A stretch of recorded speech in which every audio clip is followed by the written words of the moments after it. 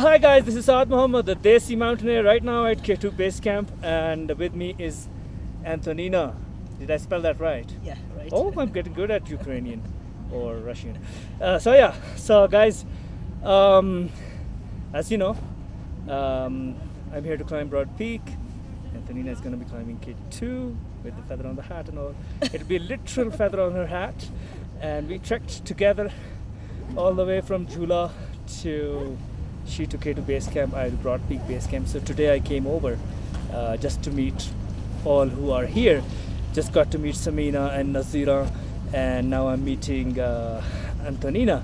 So I'm gonna zip it now and let her talk about how did she end up in mountaineering, and is this her first 8,000er, or what else has she climbed before? So yeah, all to you. Okay, I'm in mountaineering for 4 years. Wow. Yeah, from 2018. Okay. Yeah, almost 5 years. Amazing. I started with Kilimanjaro, as many people do. Kilimanjaro, wow, Africa. Yeah, I would love to Africa. go there.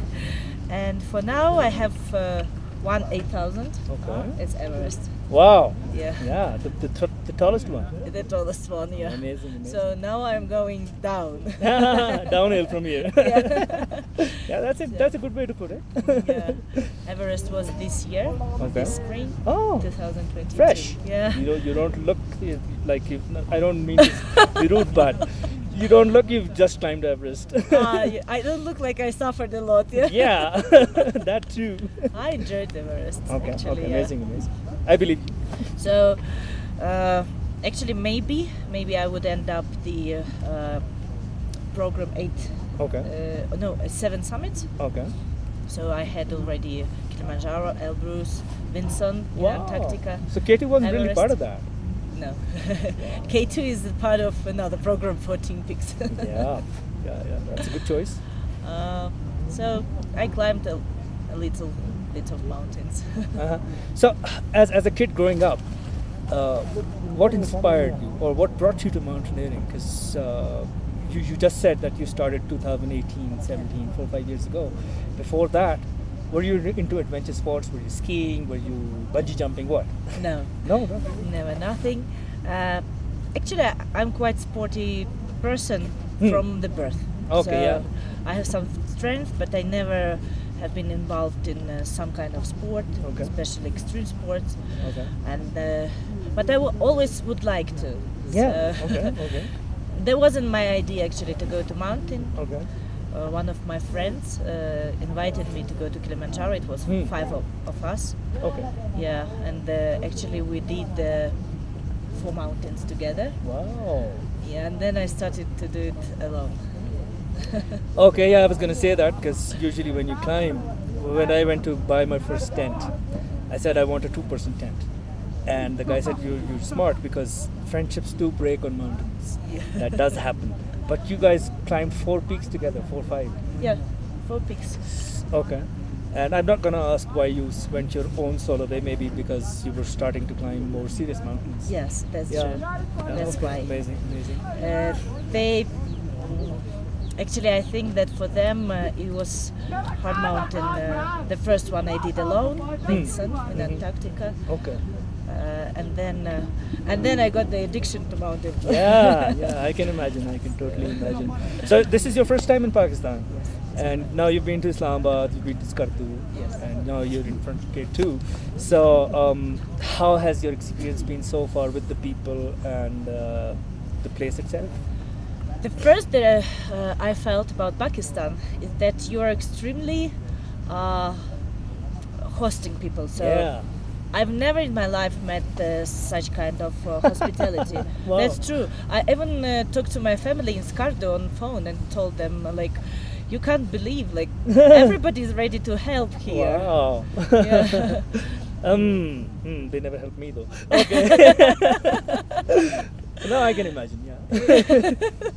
It is how But it that's is. my experience. Yeah, no. If I were you, no. Not that way. If you're you and I'm gonna invite you to lunch anyway. Yeah, I can So imagine. Yeah. that's the first that went into my mind about Pakistan, and your country is very different from others, as I can feel. Even mountains here are different. More rugged, more natural. Rocky, yeah, more natural. They are tremendous, but for example, Himalayas are also impressive mountains. Yeah, they are. They're quite different. Yeah. They're more green, and here you feel the power of nature, like even without any greenery, but you feel this power of rocks. Yeah, true. And snow. I felt the same way when I went to Nepal. Everything was, the tree line was above 4,000. I was like, wow, they're still there. Yeah. Over here, it ends at 3,500 max. Yeah, max. No population after that. You find villages above 4,500 in Nepal. Yes, the and here Dingbuchi and Labuchi and whatnot. Over here, no village. Yes. After Skole. And that's why this expedition differs from others from the very beginning. So from Skardu, we started with jeeps, jeeps. Yeah. So it was the most extreme road in my life. Yeah, So it is. several times I was like, oh my God, bye-bye my life. Yeah. But then we get here, like not here, but to Ascoli and Jula. Ascoli, yes. And started from there, hiking, and each day was different and very impressive. So I enjoyed a lot. This is the true expedition. If you like the jeep ride, then I would recommend going to Shimshal, and you're gonna enjoy that jeep ride. Oh my God! I can see it's not that easy. You're getting us now. Well, lovely meeting you, Antonia, and it was amazing fun talking to you, and thank you for agreeing to talk to me, and inshallah, see you on the summit. Thank you. Thank you. Inshallah.